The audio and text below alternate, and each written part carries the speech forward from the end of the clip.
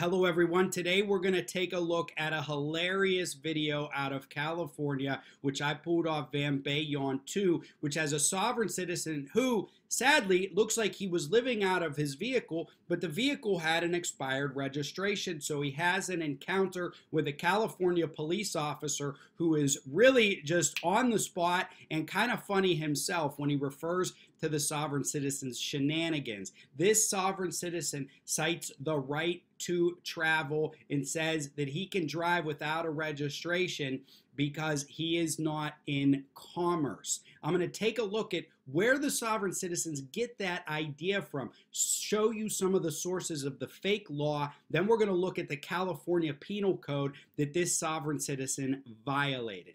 Thank you everyone for joining me. I'm Joe Palmetto, Joe the Lawyer. This is Common Sense Academy. If you like my content, please like, subscribe, comment, and share. I'm trying to get to 10,000 subscribers. Please go ahead and subscribe. Here on this channel, we take a look at sovereign citizens, First Amendment auditors, and exactly what the law says about them and their own versions of fake law. Now, before we begin, before we dig in, many of you came here for the same time sip. All right, raise your cup, your glass in the air. I have here Dunkin' Donuts coffee. No Raiders cups out there, but okay, I'll make an exception this once.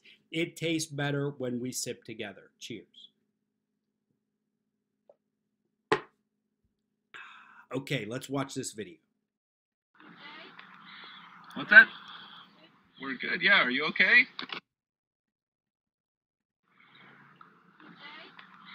What's that? We're good. Yeah, are you okay? Okay, sir, I see you have a body cam. I have the right to record you also. Of course you do, yes. My name is Officer Reed from the Monterey Police Department. Bet. 301. Sergeant Rubosh is on his way to talk to you. Thank you, sir. I just, For your recording, I'll make sure to repeat this. The registration on this vehicle expired in February of 2019. Okay. It was a year and 2 months ago. I asked you how much it was to renew it. You said you didn't know, that the last time you paid for it was about 175 bucks. And the impression I'm getting is that it's not a priority to you. Correct. You also told me that you feel you do not need registration or a driver's license because you're not driving the vehicle. I'm not. Since this vehicle is parked on a public roadway and the registration has expired more than 6 months, under the California Vehicle Code, it should be towed. Yeah. I'm trying to work something out with you. Yes, I understand. I asked you to produce your identification and you refused. And Because, to well, a supervisor, correct? Correct. Okay. That's all correct, Officer Reed. And for the record, why I say that I don't need to show ID is because I haven't done any crime. I'm not suspected of doing any crime. Your registration is expired, and like I explained to you before you started recording, but is captured on my body cam. I know, I I'm understand. trying to confirm that you Correct. are the registered owner of the vehicle. Correct, sir. Correct? And you are refusing to provide your identification for me to do that. So we can just wait for the sergeant to get here, and he's going to tell you the same thing. But that's okay. I'm just, but what I'm doing, sir, is I am practicing a right. There's a right that I can travel and not drive. I'm not making any money behind this wheel. I have my family in here. This is our home. We live in and out of this. We do rent motel rooms. Travel in a vehicle that's registered in the state of California with expired registration. It does not work like that. As a constitutional right, it does work that way. As long as I'm not commerce, I'm not getting paid to move this automobile. I don't need to have a registration. Unfortunately, you do, but that's okay. The sergeant can tell you the same thing, sir. That's fine. Okay.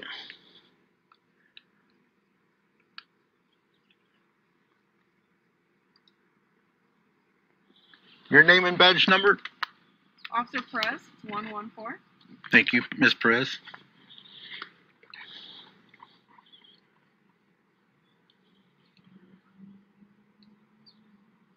So neither one of you understand what the right is of traveling?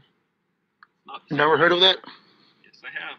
You have? And it's a bunch of shenanigans in the state of California, sir. You are required to have this thing registered, and you are required to have a driver's license issued by any state in the continental United States. Now, you're choosing to not do that, and okay, but just so you're aware, state of California says this vehicle shall be towed because the registration is expired over 6 months and it's parked on a public roadway. Okay? Okay. That's 22-651, subsection O, subsection 1, subsection A of the California Vehicle Code. If you want to look that up, go ahead. If not, that's okay. It's for your record. Got it?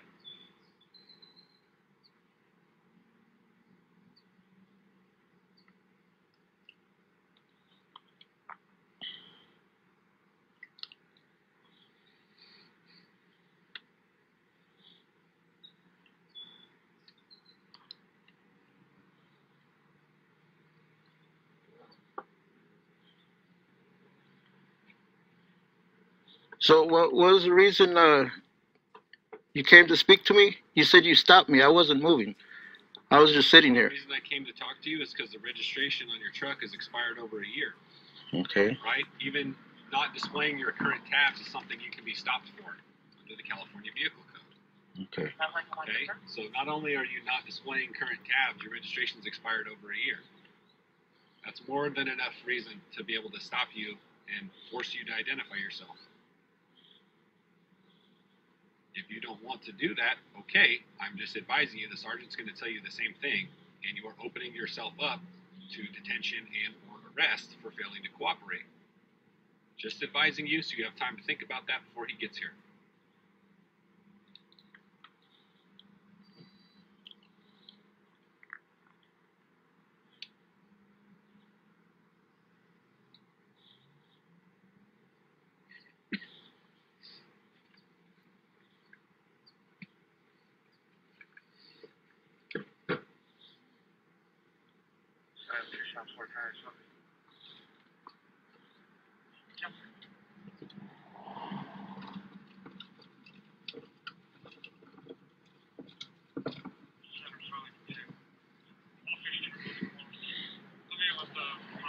So by me giving you ID and showing you the registration, was that solved? I mean, it's still not registered. Okay, did you hear the part where I said that I was going to try and put you in touch with members of our community action team, the multidisciplinary outreach team, people who come up with solutions to help people in need, such as what you're telling me that the four of you are inside this vehicle, right? Living out of this vehicle, need the vehicle to be registered. I can't do that unless I know who you are.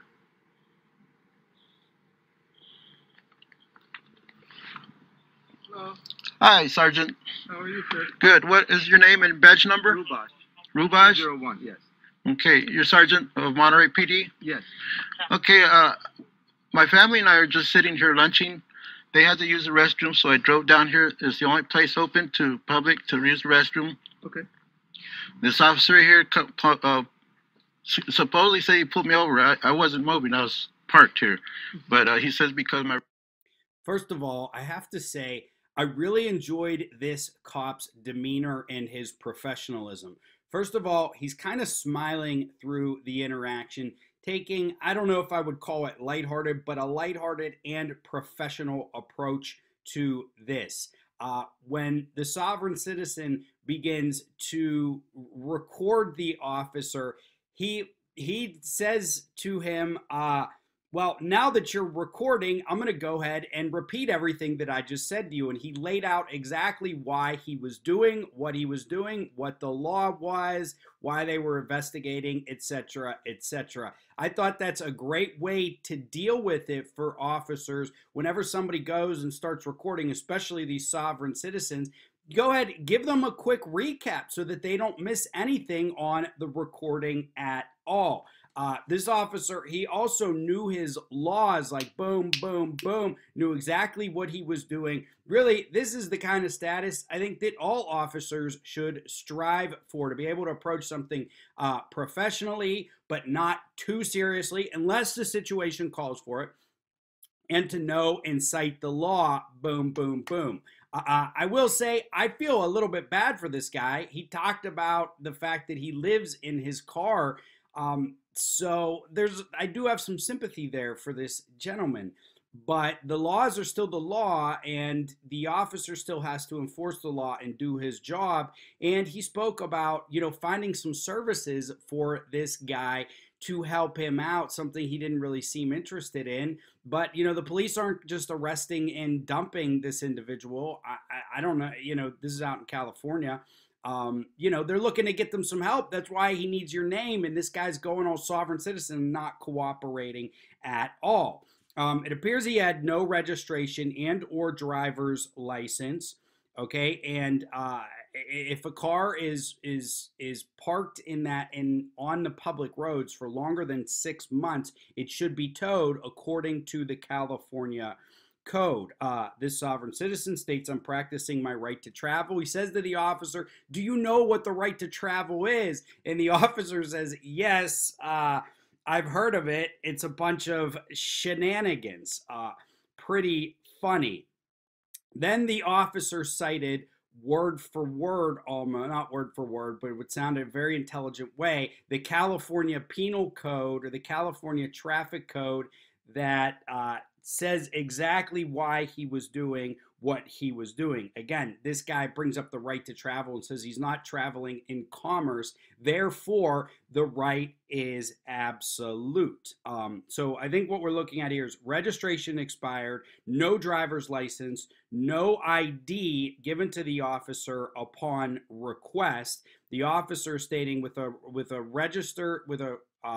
expired driver's license, if the car is sitting there on the road, okay, for longer than 6 months, it should be towed. Apparently, the last time it was registered was longer than 6 months ago, based on the officer's own research. He also stated that it was parked on the public roadways, and he cited code 22-651, subsection O, subsection 1, subsection A. So I went ahead and I looked that up. So we're going to take a look at the right to travel. I want to show you some of the source that sovereign citizens rely on. It's total BS, but we're going to look at the right to travel, and then we're going to take a look at the actual law that the officer cites in this situation.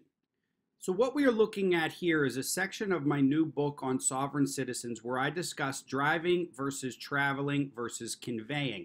Before I get into the text itself, it's important to know that sovereign citizens pull this fake right to travel from all sorts of different sources. So you could go on the internet and probably find 100 different ways in which they justify the right to travel. All of it is nonsense. All of it is fake. All of it is incorrect legal interpretation. What I have here is just one argument that the sovereigns use to justify the right to travel. So the first sentence here, this goes hand in hand with the sovereign citizen interpretation of 18 U.S.C. 31. Again, they interpret 18 U.S.C. 31 as defining an automobile as a commercial vehicle. Therefore, the sovereign concludes that they are only driving if they are in an automobile for commerce. Before I read the rest, it's important to know 18 U.S.C. 31 is a section of the Federal Criminal Code which just defines certain words for uses in the law. In that very narrow section, which has procedural purposes only, they do talk about automobiles being commercial vehicles. All that is a jurisdictional hook so that the law complies with the requirements of the Commerce Clause in the United States Constitution. It is strictly procedural, and again, it's a jurisdictional hook. It does nothing to impact a person's right to drive. Nothing. In actuality, a person's right to drive is decided almost entirely by the states. It is state law which governs a person's driving rights. So let's get into this. It says, this is bolstered, this use of 18 U.S.C. 31, is bolstered by the sovereign's use of definitions from a law dictionary published in 1914, Bouvier's Law Dictionary. In this arcane old and no longer used law book, to travel is defined as a fundamental right that cannot be stripped of someone. Further, this same law book states that a traveler is one who uses a conveyance to go from one place to another and includes all those who use the highways as a matter of right. So traveling and conveying are one and the same. That's why you will hear the sovereigns cite that, okay? Whereas Bouvier's Law Dictionary then defines the term driver as one employed in conducting a coach, carriage, wagon, or other vehicle. Thus, the sovereign concludes that driving, at least in the context of this law dictionary, is different from traveling because it requires one be employed, and employed implies a commercial adventure.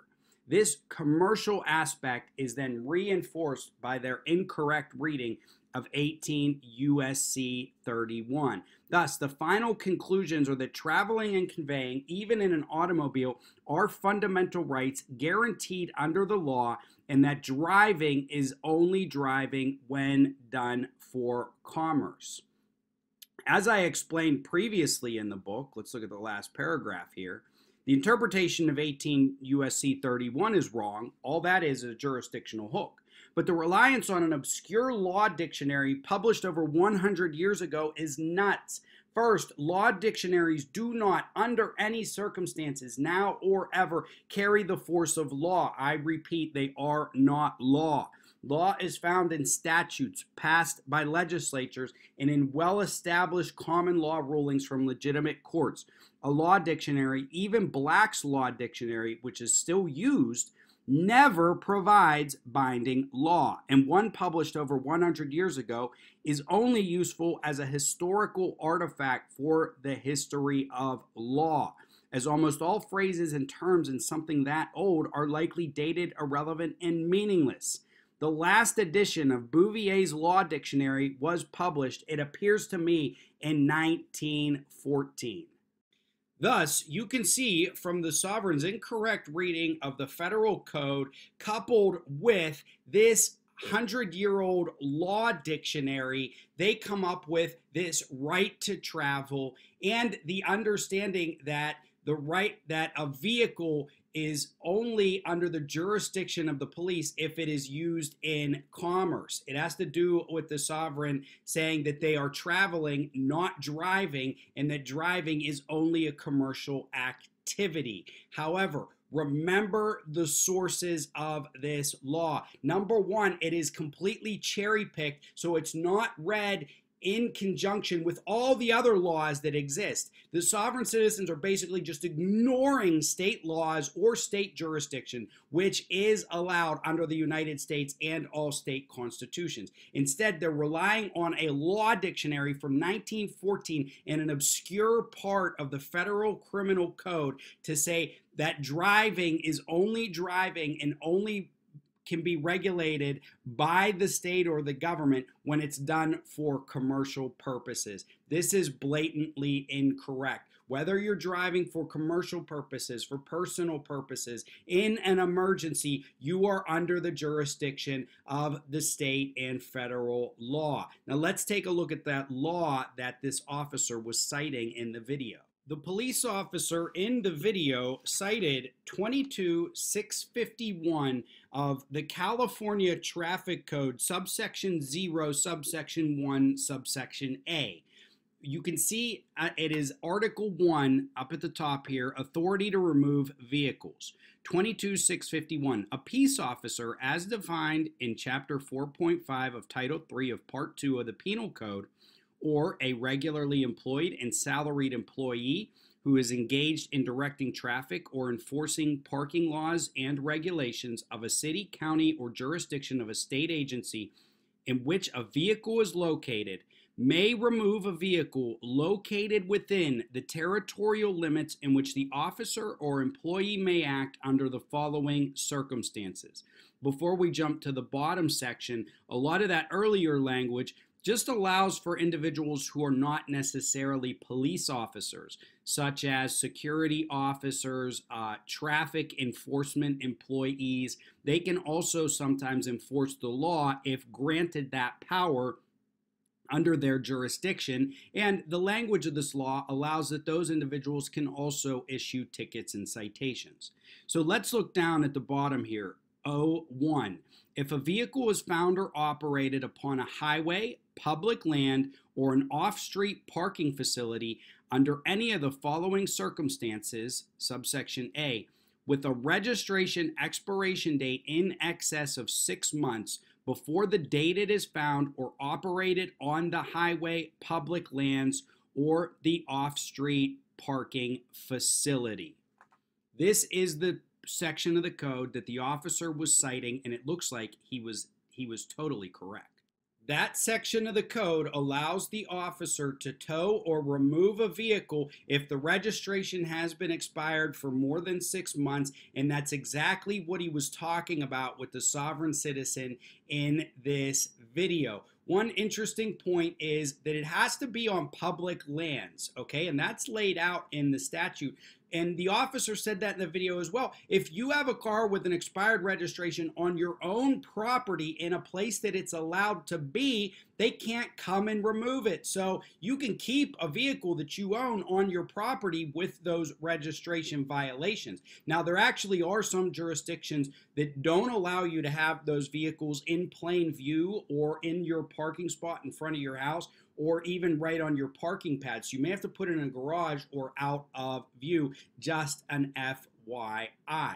One other thing that the officer cited here was, that this individual, I believe he stated that he refused to sign the citation. He refused to identify himself. As I've covered in past videos, if people will not sign a citation, some states have laws where it is an additional crime if you refuse to sign, and it is an arrestable offense. I'm not exactly sure if that was going on here, but he would not even identify himself. I believe there's a good chance that this guy got hauled away in handcuffs, even though we didn't see the rest of the video.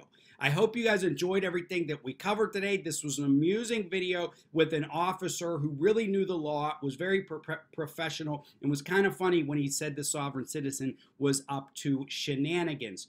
I showed you an example of how sovereign citizens cherry pick the law to mean what they want it to mean. They cite a federal code that only has definitions, okay, and is basically just used to give the court jurisdiction, okay? And it does so within the limits of the Constitution itself.